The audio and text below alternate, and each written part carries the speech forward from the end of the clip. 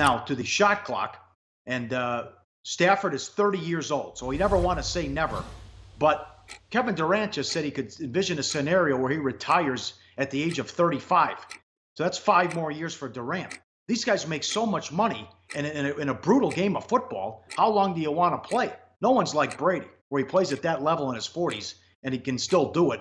But with Stafford, if he plays till he's 36 or 37, that's probably the tops. He hasn't won a playoff game. Will he ever win a playoff game?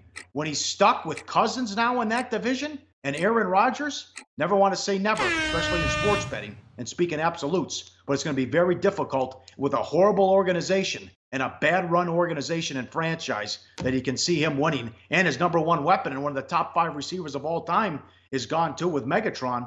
I don't see it with Stafford. I think he's a lousy quarterback. It doesn't look promising that he'll ever win.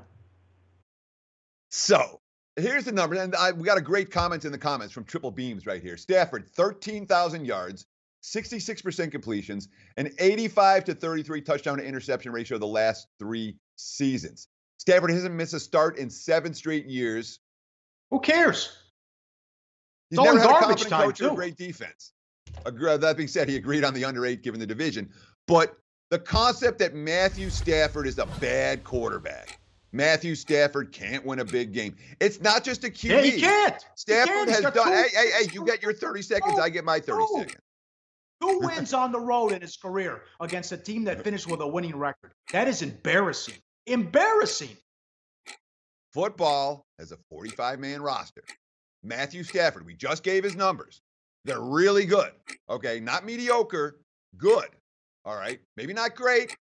They're pretty great. But Stafford, fourth quarter comebacks, you betcha he gets the job done in the fourth quarter. He did it multiple times last year, making key plays down the stretch. The Lions' failures are not due to Matthew Stafford, and I do think Stafford wins a playoff game, at least one, before his career is through in Detroit. That's my take on the shot clock today. Like the show? Help us keep the lights on. Please make sure to comment, share, and subscribe to all the Sportsbook Review videos. Thanks so much. Best of luck. Enjoy the game.